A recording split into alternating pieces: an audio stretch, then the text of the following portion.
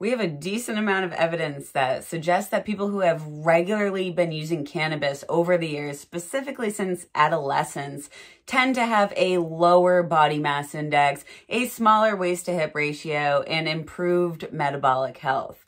AKA, they tend to be a bit skinnier. And this new paper that was just published might actually divulge the reason why.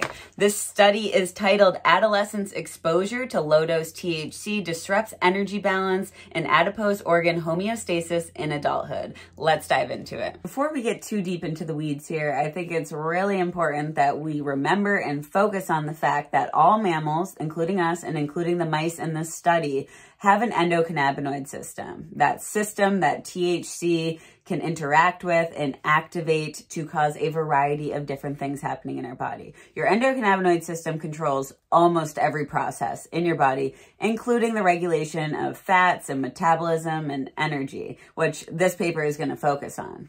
So keep that in mind as we're reading this, but I think it's interesting. One of the first studies or one of the first experiments that these authors did was looking at both female and male mice and exposing them to low doses of THC, which was 5 milligrams per kilogram of body weight, and seeing if compared to the control animals, if the animals that were dosed with THC had any buffering of the ability to gain weight. So did they gain the same amount of weight of the control animals, or did they gain less weight, etc.?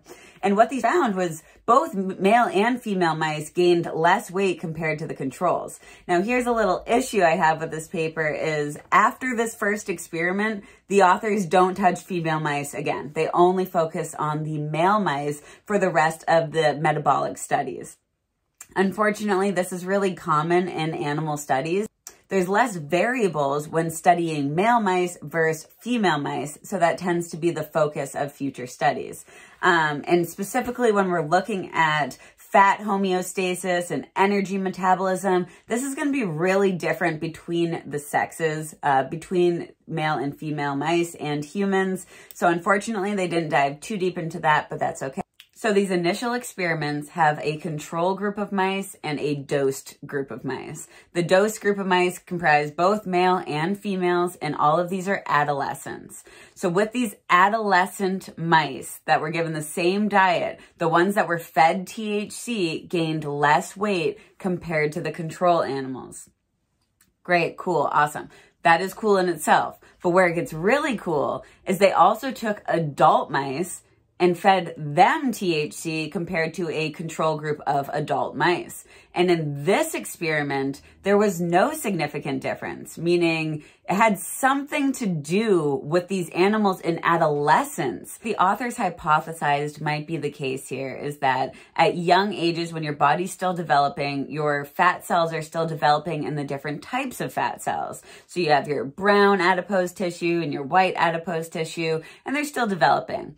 But if we activate the cannabinoid receptors on these fat cells while they're still developing, this is what could cause some potentially different ability in metabolism and regulation of fats within these mice bodies. After they stopped dosing the adolescent mice and they started to grow up, what the authors found was something pretty substantial, is the mice entered what they call a pseudo-lean state, meaning they had about normal body weight, but they had less fat mass and more lean mass, and partial resistance to diet-induced obesity. But that's not the crazy part. The actual crazy part is that they found that these adult mice that had previously been dosed with THC during adolescence had an overexpression of proteins that are normally only found in the heart and the skeletal muscle, not in the fat. The reason this is called a pseudo-lean state is because it's not really a healthy state that we're trying to be at. Now, we don't know the full implications of being in this pseudo-lean state, but essentially what it's saying is that, yeah, from the outside, both these mice and probably us, we look really healthy. We look like we're within that BMI and, you know, we're healthy individuals. But the issue is, our fat cells have a certain purpose that they need to be doing, and administration of THC at a young age could actually affect the ability of your fat cells to do what they should be doing, which is called thermogenesis, or creating heat from your fat, as well as the ability to break down fats.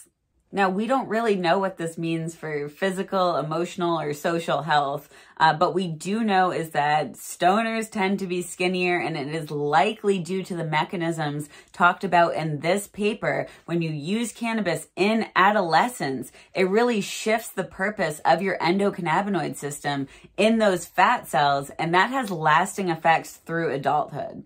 So, of course, we need more research on this subject, but this is really an important paper that finally puts into words what I think a lot of physicians have noticed and a lot of previous papers have hypothesized to. And now it's really figuring out, what does this mean for our general health and well-being? If you enjoyed this video, please subscribe to this. I have a new podcast coming out soon called Bioactive, where we're going to talk about cannabis and other natural products, but I appreciate the support and mad love.